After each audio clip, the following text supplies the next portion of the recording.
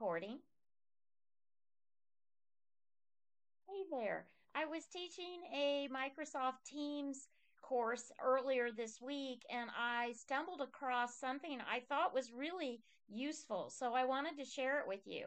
When you get into your Microsoft Teams and you are clicking on your profile, you can set your profile, your availability, your work location, which is kind of nice, but you could also set a status message. So let's say I'm going to be out all day attending a conference and not going to be very available to communicate via Teams. I could mention something like that here, and then when people are messaging me, they will get a reply that I'm out of the office and attending a conference, will be slow to reply.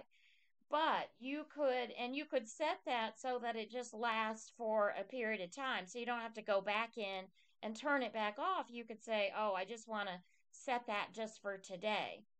Now, what I thought was neat because someone asked me about this, does this connect over to what's happening with an out of office message with email in Outlook? And I said, no, it doesn't. But look what I found. It does.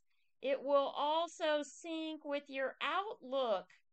And so you could turn on automatic replies here, send replies outside of your organization or only to your contacts, to everyone, only during a time period. You can set the time.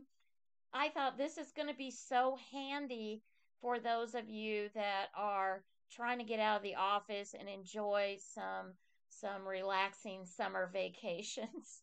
So I hope you like this tip. Have a great day.